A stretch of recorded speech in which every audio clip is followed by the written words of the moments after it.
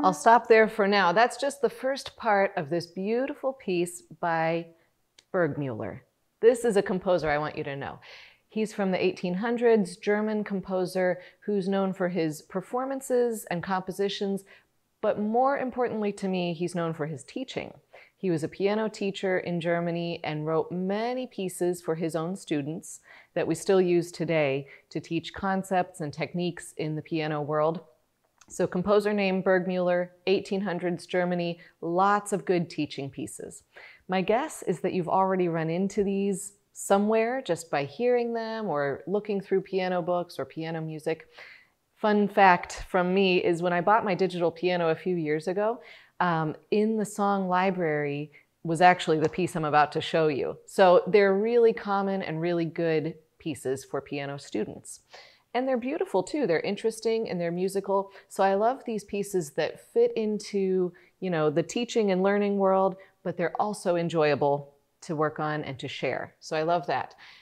The one I'm going to show you today is the first from Opus 100. It's called Sincerity. You'll see it with some other titles, some French and German, translations. Sincerity is the one that I'm looking at right here. And we're in C major. We're kind of setting a sweet and simple mood. Let me share the beginning with you and then talk about some of the challenges or practice ideas that you might want to use here.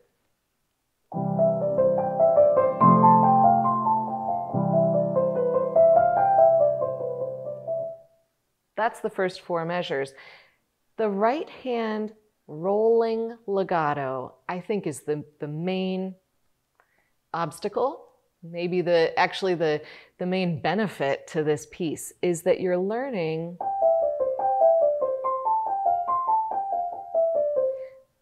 it's at the same time very free and loose, but also very controlled and focused and precise. So there's kind of this balancing act of my arm is really flexible and loose. I'm using a constant motion through my hand, through my arm, but my fingertips are landing in a really clear way. Something I like to do is actually, you've seen me do this before, but can you tap those eighth notes and listen to how it sounds?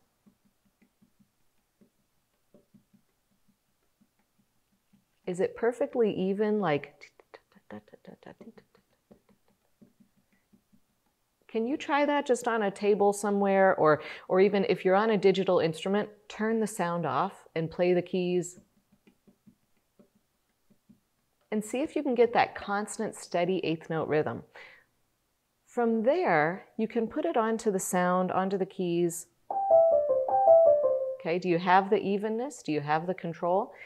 Then unlock it a little bit. That's kind of the approach I would take. Get the fingers in place, skips and steps, learn the pattern, learn the pattern of fingers, the pattern of intervals. Then just kind of release farther back. Are my knuckles flexible? Is my wrist flexible? Elbow, arm, posture. How free can I make that feel? And that's where you get into, all the benefits of that. If I'm using free and relaxed arm technique and utilizing gravity and utilizing the momentum, I can add more nuance to my playing. I can play for hours, rather than just 5 minutes. You have a lot more at your disposal if you're doing that properly. So let's look at the first four measures and how to use that. I'm feeling sort of a circular motion. So it's not just loose, all over the place. I'm aligning with each note that I'm playing. So slow that way down. Pinky finger, I'm going to be out a little from my body. And then as it comes in, I'll probably move my arm and wrist closer to my body. So that oval or circular type of motion,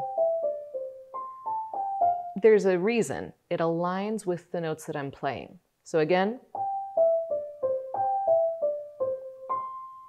check this out. Where is your arm? Is it aligned with your pinky finger? I see so many students do this. We're good, and then See how detached and cut off? That's where you get into trouble. The tone is bad, the technique is bad, it feels weird, it causes pain, but you know, it also slows you down, because from that point, I've got to figure out, okay, now what? You know, how do I get over there? So we're aligning, we're moving. Here we go, the right way out. See where I am? And then back to where I started, crossing over the thumb. Look where I am here. I even, my body kind of leans that way. You know, it's a small thing, but it matters. This goes back and forth, and then we're kind of staying around the same area. Let me show you the wrong way. This is what students try to do all the time.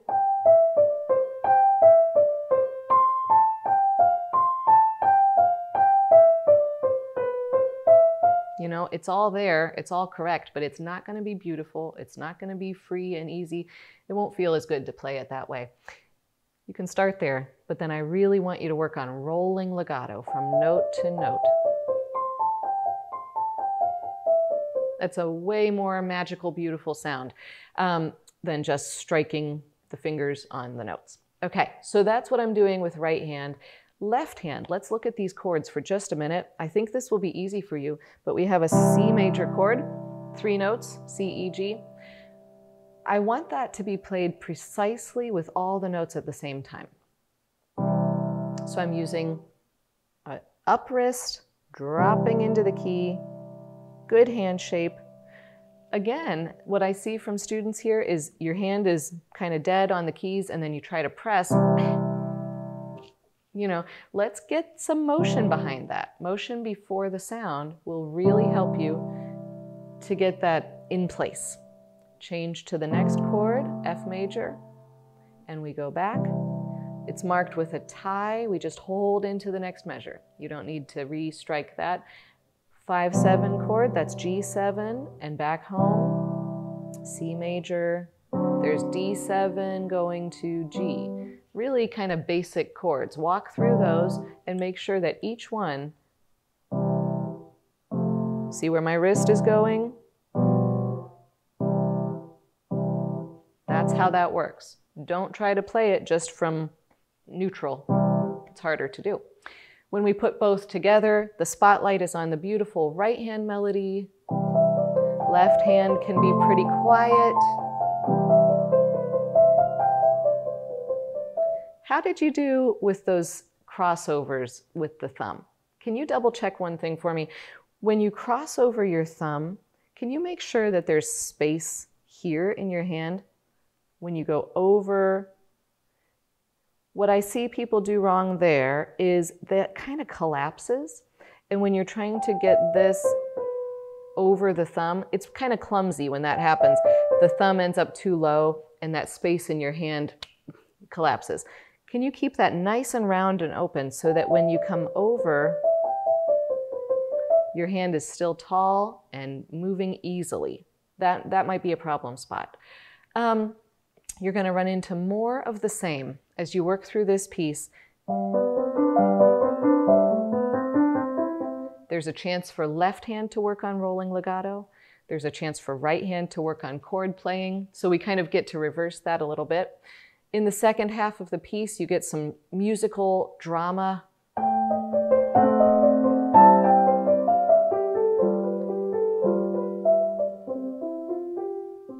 A chance to practice slowing down and playing a little expressively with your dynamics and your tempo. It's a fun piece to work through. Let me jump to the end and just point out a few last things for you.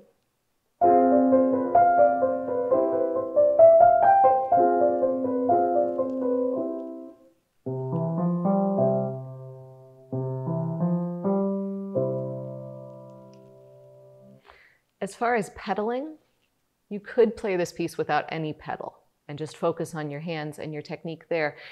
If you're ready to add some pedal, go for it. We don't want a super blendy sound, but did you notice?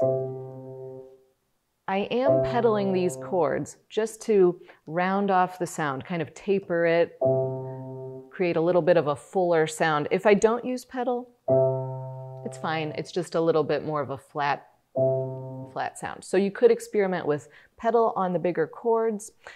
Another thing that I haven't mentioned is counting. This would be a great chance to work on rhythm. Again, well, I did mention eighth note rhythms, but 1, 2, 3, 4, 1, 2, 3, 4, 1, 2, 3, 4, 1, 2, 3, 4, 1, 2, 3. Give it some thought. You know, there's a reason why music is in a certain meter with certain rhythms and rests, so don't forget about that. This piece gives you a chance to enjoy legato technique, hands together playing, working in the key of C major, and you end up with a beautiful product once you've worked through it. So this is Sincerity by Burgmüller. I hope you enjoy.